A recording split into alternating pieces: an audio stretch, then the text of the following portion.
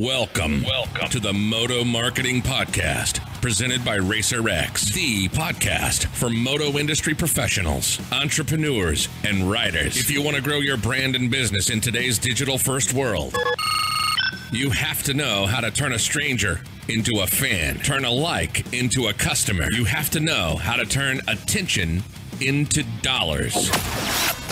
This podcast is dedicated to keeping you in the know on real marketing tactics that work in the moto world so that you grow your business and help grow the sport. Get ready to learn from the very same marketing experts trusted by RacerX, Lucas Oil Pro Motocross, GNCC, and NBC Sports. They'll help you navigate the world of digital marketing for your moto brand. This is the Moto Marketing Podcast. Presented by RacerX. What's up, everybody? Welcome back to another episode of the Moto Marketing Podcast. Hey, we're getting into the holidays, so we're going to bring you some special content over the next few weeks. We've already started dropping some of it. Before we dive into today's episode, I want to remind you to go check out racerxonline.com/moto marketing, and you can always see the most current subscription. At the time of this podcast, you can get 3 bonus gifts included in your subscription: exclusive 2022 RacerX calendar, $25 Rocky Mountain ATV MC gift card. You obviously get 12 issues of the digital. You get a gift subscription for a friend as well, and you get the 12 print issues as well. So an awesome bundle, and you can always see what the current bundle is again at racerxonline.com/moto marketing. Couple things. I'm trying to do more of this, especially during the holidays, but a quick moto marketing quick tip. Just some things that we're seeing here at Impact Results for our clients that I think would help you guys listening as well.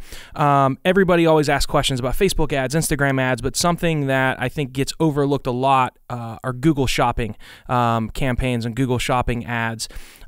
In short, when you Google a product and you see the image of the product at the very top of the Google search and the price, and you click on it and it takes you to that person's website, they're doing Google Shopping ads. So if it's not something you've jumped on, look into it. You're welcome to shoot me an email and ask us questions, and if we can help you get that set up, we'd love to do it. Email is luke@thinkimpact, impact with a K, luke@thinkimpact.com. Last thing before we dive in, call to action for, we're working on a project that I can't really say much about, but I'm looking for content creators, someone like our guest today,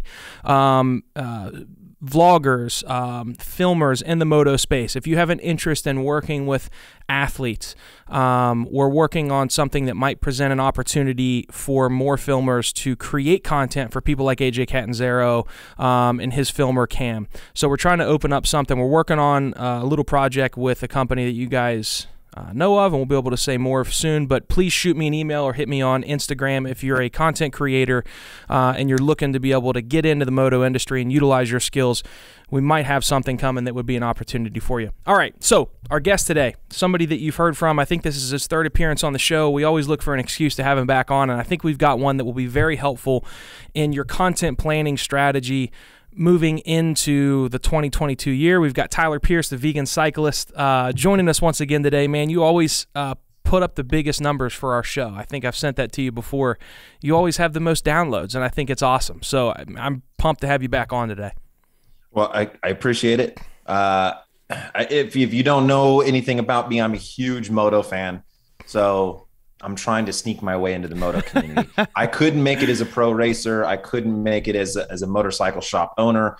And so I had to take this weird route through cycling to then snake my way back into moto. Yeah. I've seen you and your son are starting to do, you've been doing some more moto this year, which is cool.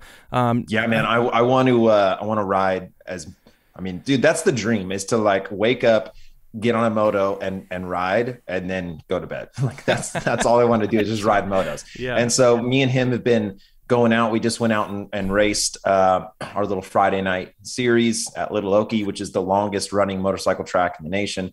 And my boy got his first win, and it was just crazy, the confidence. Like, I've never seen him so aggressive, and just it changes his personality. It's weird how motos can do that. How, you know, it puts you in this position where you're like, you're on the start line, the revs are up, your heart's through the roof, and you have a choice to like pin it and go for that whole shot, or, you know, be passive and just let everyone go. Yeah. And I think that when you have that flip of a switch of like, I'm going for it, dude, that changes your whole look on life in general. Yeah, I agree 100%. There's a lot that can be learned and applied to running a business or being a solid employee or a husband or whatever it is from all things two-wheel. Man, you haven't had much going on this year. I know you just kind of been hanging out, not really anything happening. The busiest year of your life. Of my life. You know, definitely I've had like 3 complete burnouts, you know, like just these waves of and so what I'd like to talk about today and what we were chatting on Instagram about is, you know, the value or like the production cost of content. And so this year I was able to do a series called The Impossible Route. High budget, big production, you know, team, like hundreds of hours in the edit. And what that cost was versus just the regular YouTube videos that cost me nothing to put out. I think it's a really interesting contrast and pretty frustrating, to be honest. Like, so the Death Valley video that we did, I'm very proud of it. It's a legacy piece to me. Like, I feel like if nothing else in my life ever gets recognized, like, I'm happy that I created that film. But it cost us close to 40 grand to do that.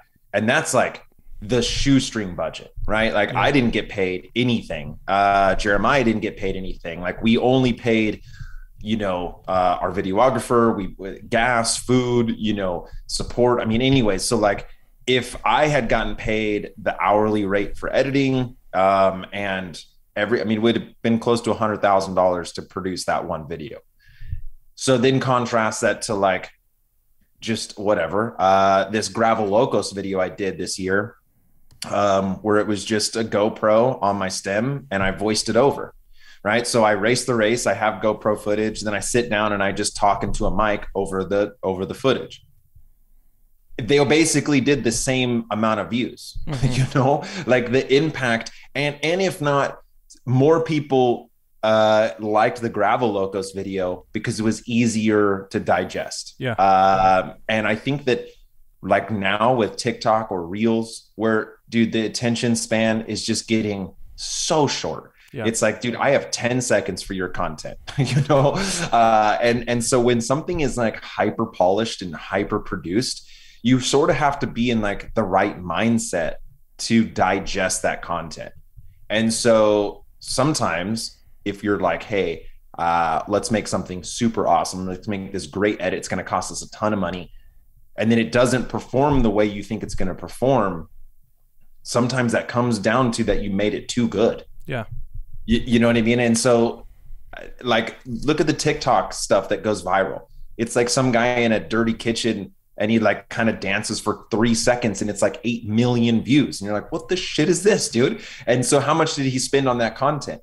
Zero. Well, and honestly, it's something that I've noticed, and we've been experimenting with TikTok ads for some of our clients, and I have this obsession with TikTok. My wife and I watch it every night before we go to bed. It's the last thing we do before we close our eyes is watch funny TikToks. What I've noticed, the ads that we watch and don't even realize we're watching an ad are the ones that are low production. It looks like another TikTok. The ads that I swipe right over, like right now, Caesars, like the casino in Vegas, they have this big push trying to get people to sign up for the gambling platform. Their ads are super high polish. I know it's an ad, I swipe right past it. The ads that I watch and I consume almost look like content. They're low budget. I'm sure they still cost money, but they're strategically, they look organic. And I think that kind of plays off of what you're talking about as well.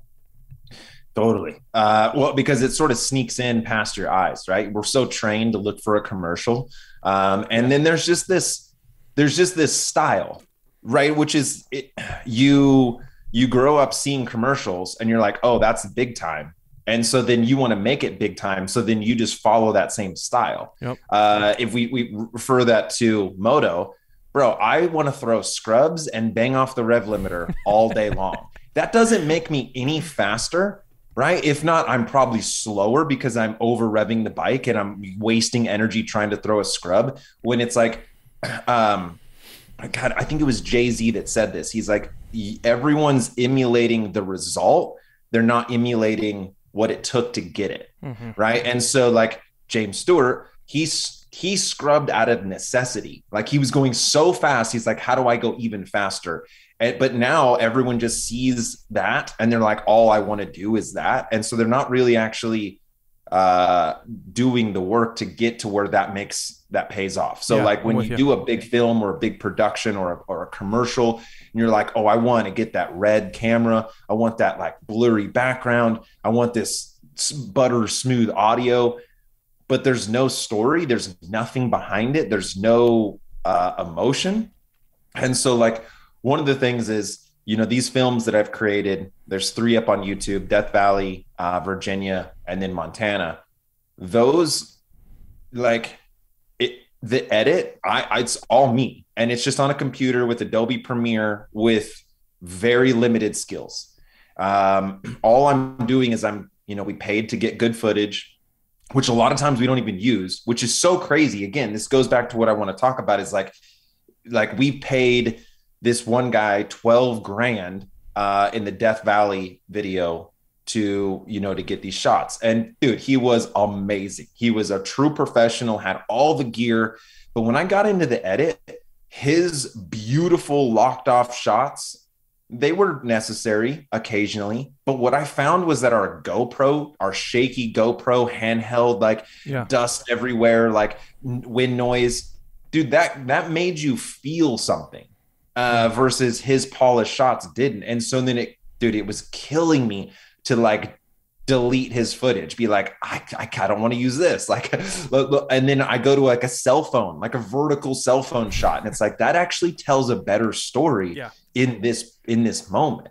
And so like, I just, it's so crazy to look back at the content that I've paid money for the Impossible Route series. Like the total is going to be close to like $100,000 in total budget again, which is like peanuts for some companies, but this is just like shoestring budget type deal to create something versus then I think I used this analogy that I did this race against this bodybuilder, and it was the easiest video I've ever done. I just screen recorded our Zwift race and then I voiced it over, and that thing did like 300,000 views, 400,000 views. And it's like, dude, that was $0. It was literally my laptop just screen recording.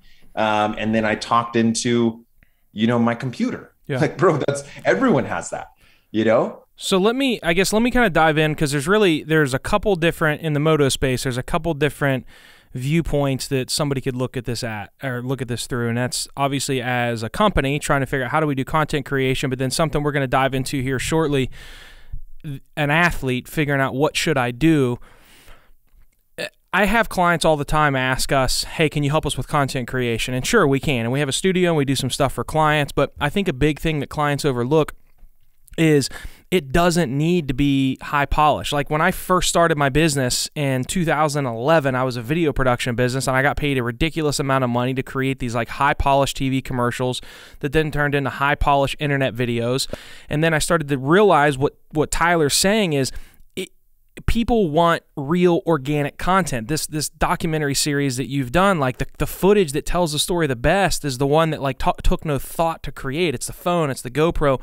A business can do the same thing, whether you're graphics, whether you're safety products, whether you're nutrition products. Like, we work with Arma, and the content that does the best for them is it's somebody that shot it on a phone, talking about how they're using it, showing it. Like, you don't have to overthink this stuff, nor do you need to hire a production company that charges you $80,000 to come in and create this 5-minute piece that nobody wants to watch.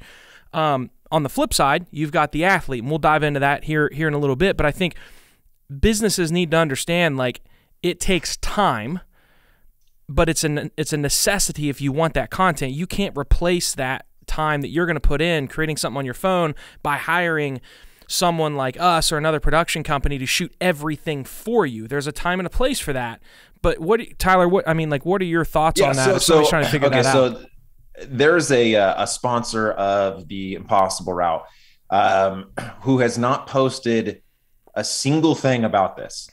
They paid the money, but they got drives, like terabytes of pictures and footage, because that's part of the deal. Like, if you support this, we'll send you all the clips. So like, we're doing the drone shot out in the middle of Death Valley. Like, you didn't have to go out there and set up that shot. We did it for you.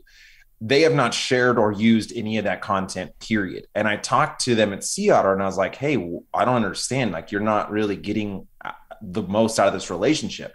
And they were like, we want our content to be perfect. We won't make a post until it is signed off by 10 different people. It's curated, and I was like, dude, that's not the way to do it. Yeah. They're talking to a guy that literally built this massive social following by doing the exact opposite of what they say their process is. Yeah. I mean, like, quality is great, but like, at a certain point as a company, this would be my biggest recommendation is get people to just tag you in anything, right? Their Instagram posts, their stories, and just reshare that shit instantly. Mm-hmm. Like, you don't have to think about it because they're already making the content for you. They're making it low budget. They're making it organic. Just reshare that. Like, you already have an army of people out there or that's the goal, right? So if you're a brand and you hit up 20 different people and you're like, hey, I'll send you some free product. I'd like for you to tag me in anything that remotely resembles our product. And it doesn't have to be like a picture of the product. It can just be someone riding. And so if it's like, whatever, it's Arma, if someone's riding and they tag that sponsor in the Instagram story, then the company can just put that on their story. Right. And so now you've got content to share for no work, for zero input, zero time. And so let everyone else do it for you. The only hurdle to get over is that maybe some of it is not that great. It doesn't really matter. Yep. People are going to skip over the stuff they don't want to watch. They're not going to unfollow because you put up a kind of a blurry, shaky video. It doesn't really matter, right? Right. Yeah, I think Tyler, what you just explained is how these moto industry brands that have sponsorship opportunities for amateur athletes, how it needs to be structured. They've sponsor house and then hook it. They've been around forever, and you get these amateur athletes get these discounts.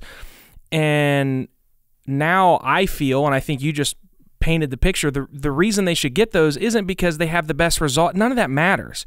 What you need to crack down on is make it very clear what you as a brand, your expectations are for that athlete, whether he's 6 or he's 36 or he's 56.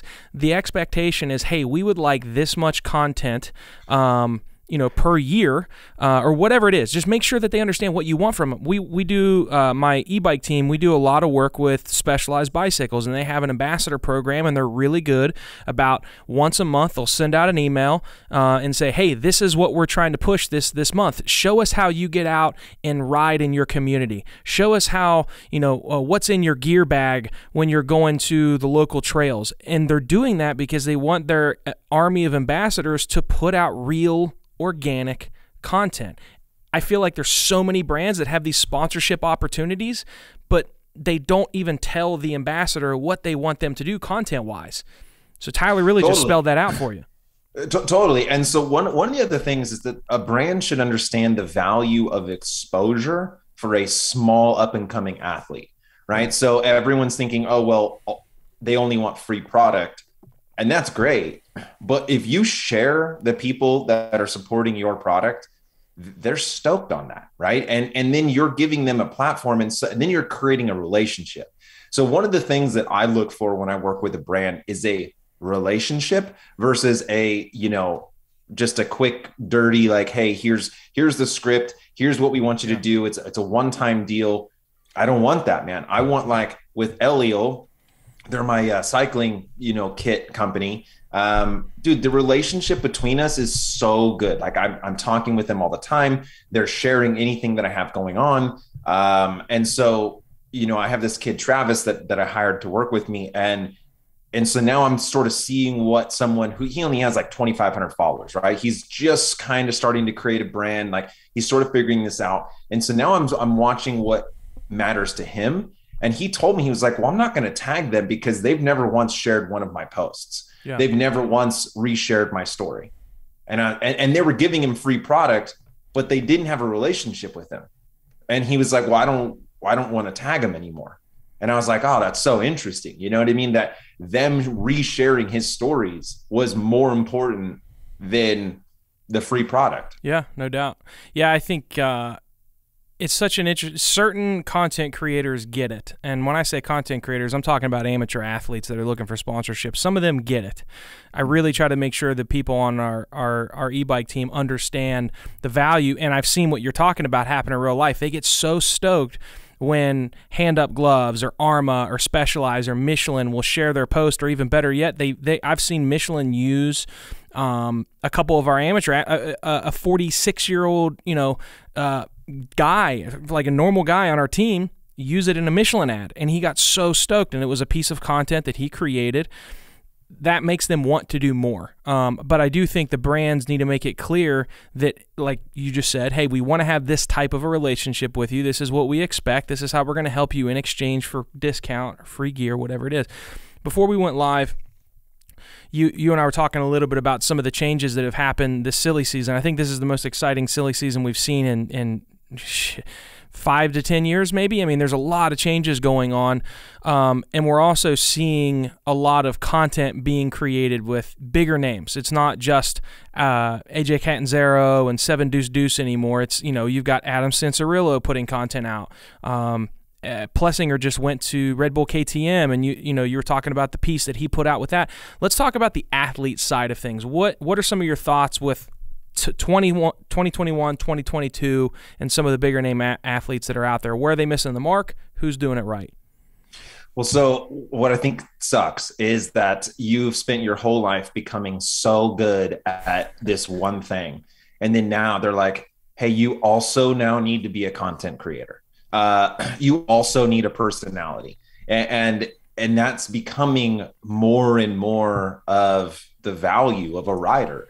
And when, I've never obviously sat down for a contract negotiation at that level, but like, I'm sure that if you came and said, hey, here's my following, here's what I'm doing, that the money that you could get out of that could rival your win bonuses, right? I mean, because that's the whole thing, right? It's like, hey, we want to put our product out there. We want to put our brand out there. And if you're not winning, then you got to do something else. And there's about a handful of people that are going to be, up there winning. And like Eli Tomac, so it's like this, like hot girls never have a good personality because they've never had to develop it, right? They've always kind of floated through life, and it's like, it's not that big of a deal. You've never been put in a situation like people that are funny usually they were never popular. So they had to work on that aspect. I feel like Eli Tomac has always been so good. He's never had to deal with any of the social side. Yeah. But dude,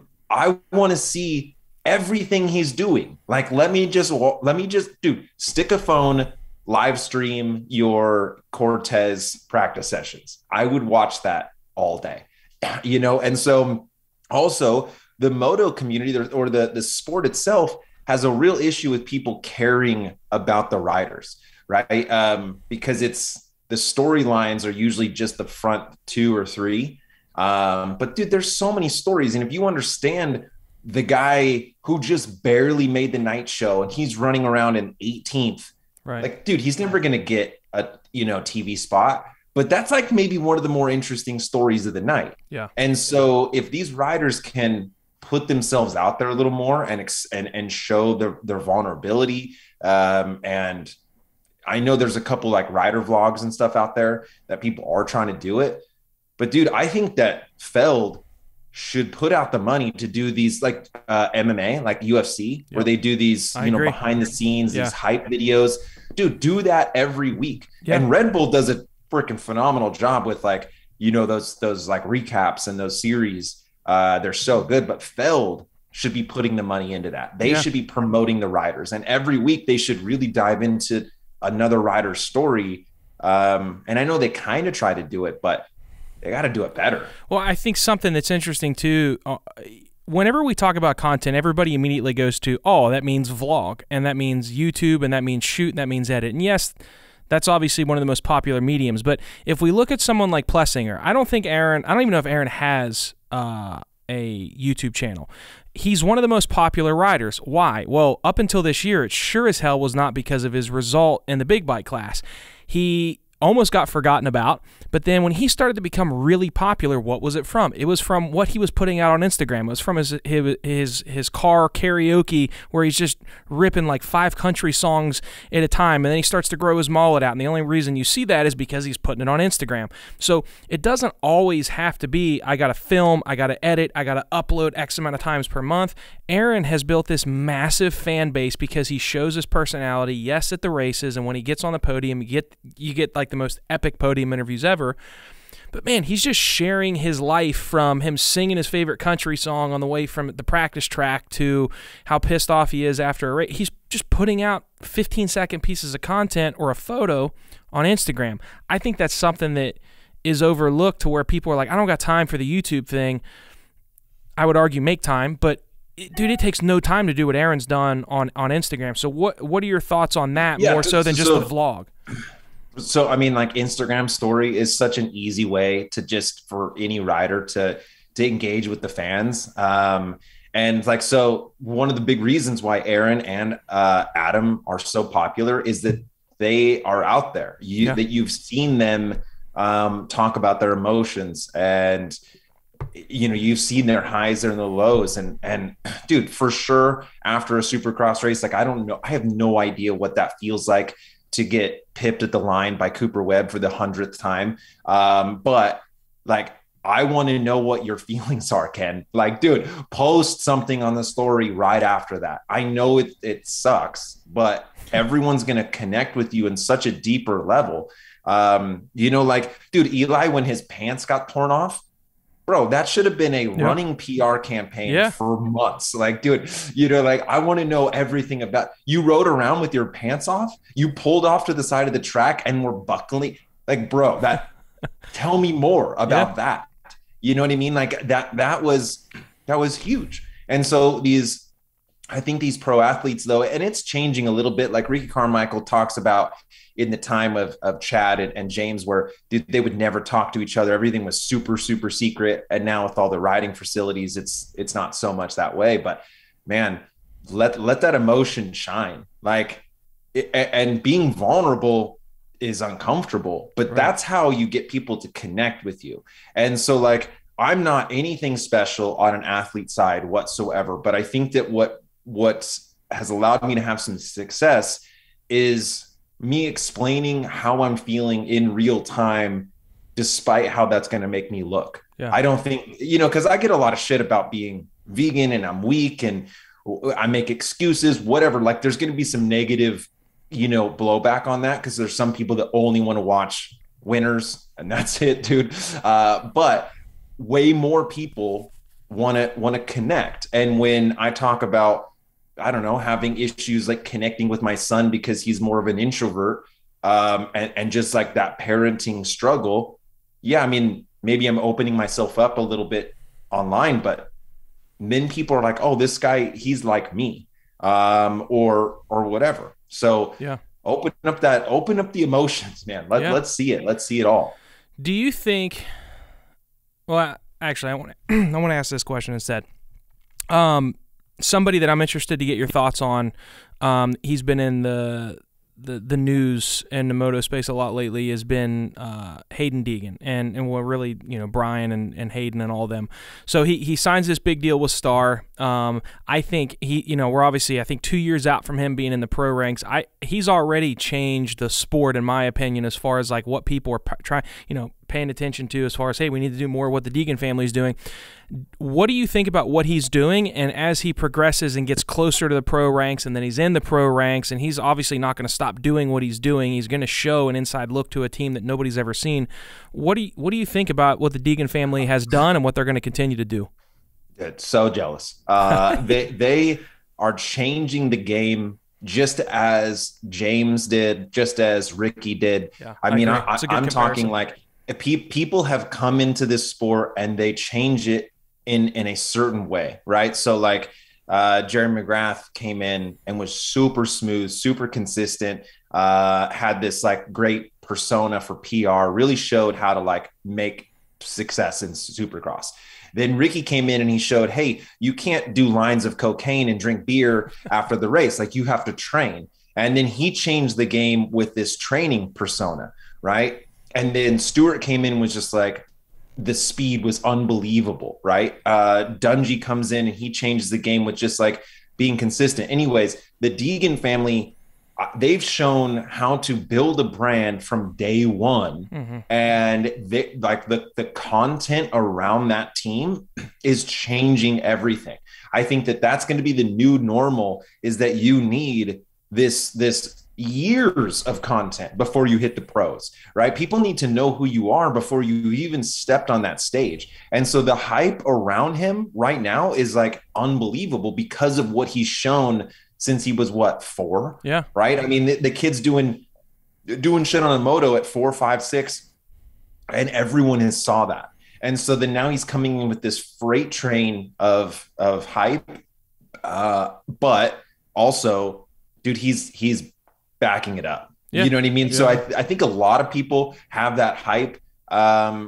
And then they never are able to do much with it. But yeah, I think he's changing the game and how content is created and how important that is, for the pros. I think we'll see. I mean, there's always the question, how do we get new people introduced into the sport? Well, YouTube is a damn good way, but you can't just have just anybody do it. I mean, there are people that never have touched a motorcycle that follow Hayden, whether they're a 16-year-old, 15-year-old girl that thinks he's cute or whatever. I mean, he's bringing new eyeballs to the sport, and as he gets into the pro ranks, if we don't think that you're going to get new viewers on Supercross when Hayden does his first race, we're crazy, because he's got such a widespread audience that stretches beyond Moto, partially because his sister and look at Loretta Lynn's. Yeah, Loretta 100%. Lynn, if you watch the watch time, yes, it's like when he's racing, it was all-time highs. 15, there's 15 viewers until his heat, and then there's thousands. Yeah, it's right. Nuts. I mean, the chat is just, when is he racing? When is he racing? Yeah, when is he racing? Exactly. I mean,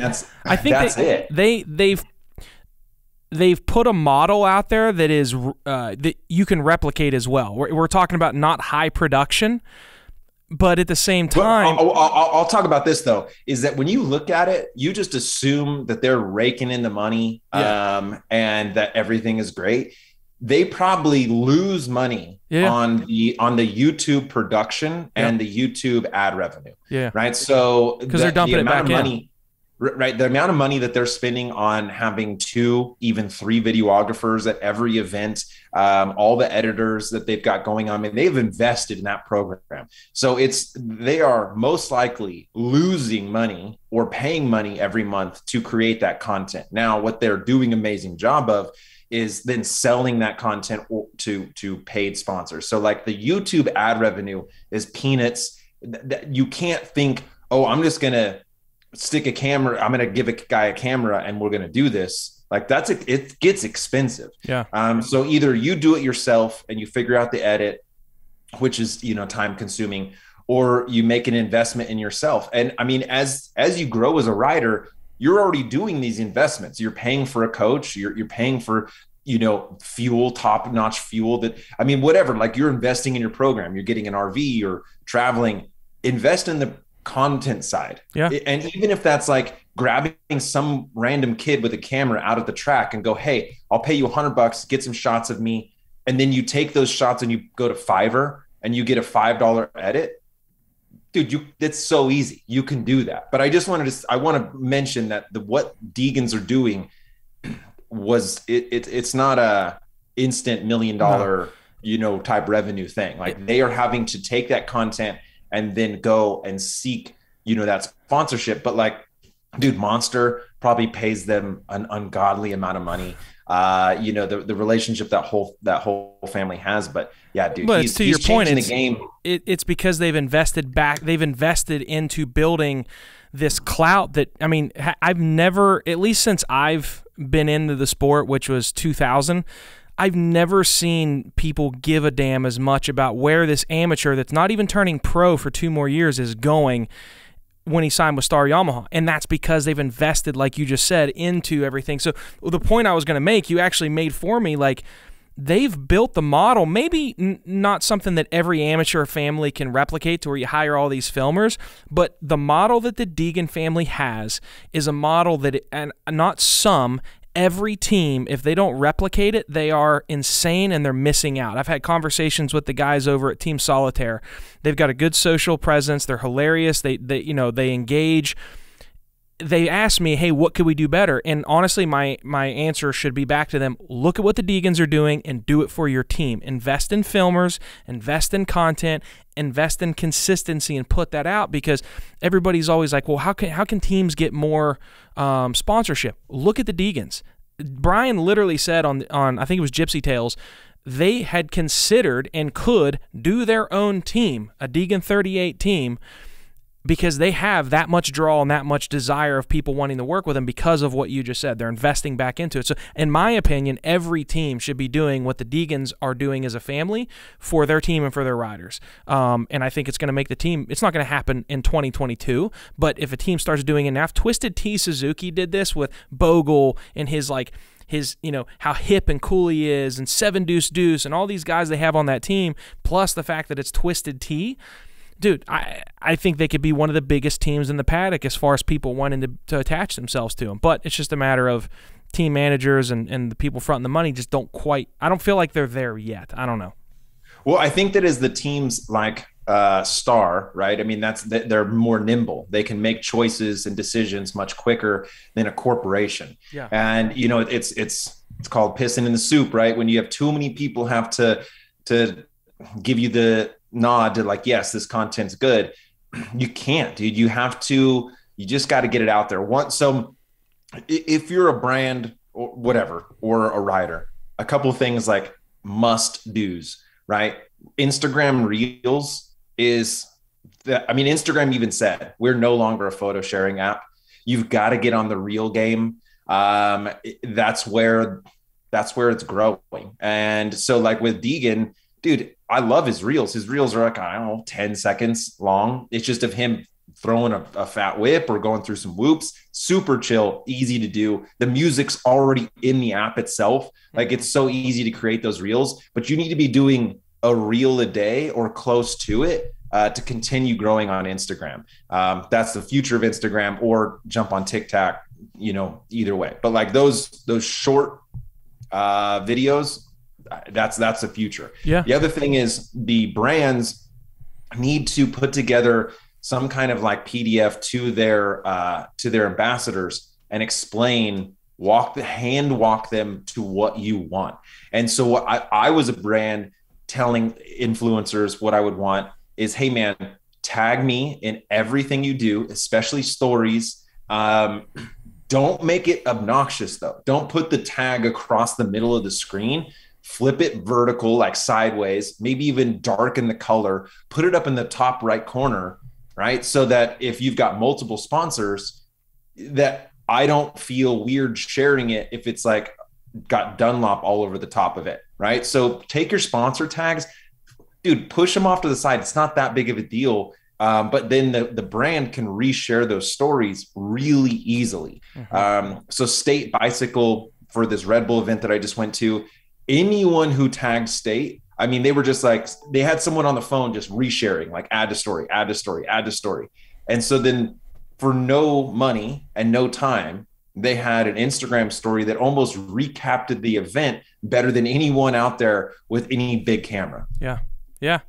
It's an freaking awesome tip. If I would pause or rewind that and listen to that again, or show it to your marketing director or whatever it is, like that alone is a massive tip. And again, how can you get more? I don't understand why as many brands do it as they do, to where they have sponsorship open for riders and then they do zero with the discounts that they're giving these kids.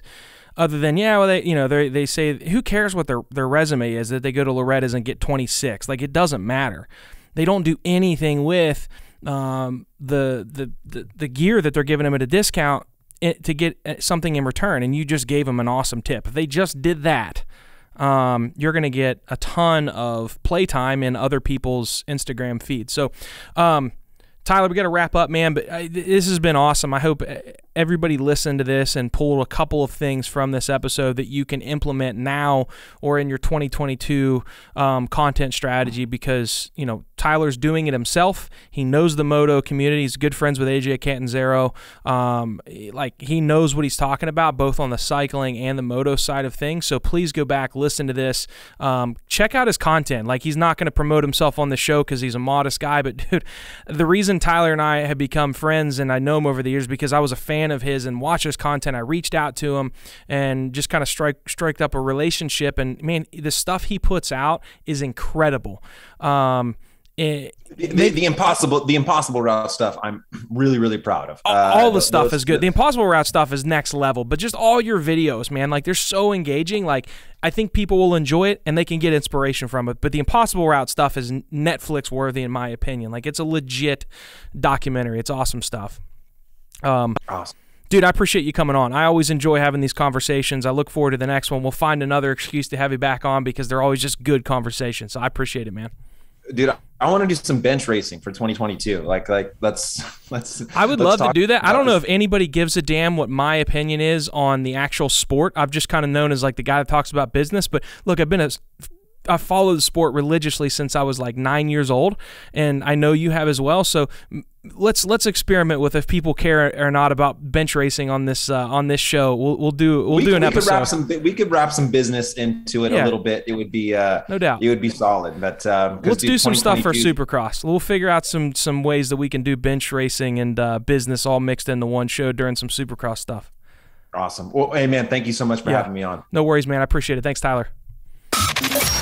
Thank you for listening to the Moto Marketing Podcast. If your goal is to get real, measurable results from your marketing that will grow your company revenue, then check out how Impact Media can get the same results that they have for Moto's most iconic brands by visiting thinkimpact.com. That's THINKIMPAKT.com. Have a marketing question that you want answered on the show? Send your questions to questions@motomarketingpodcast.com. Don't forget to rate, review, and subscribe to the podcast. And we'll catch you on the next episode of the Moto Marketing Podcast.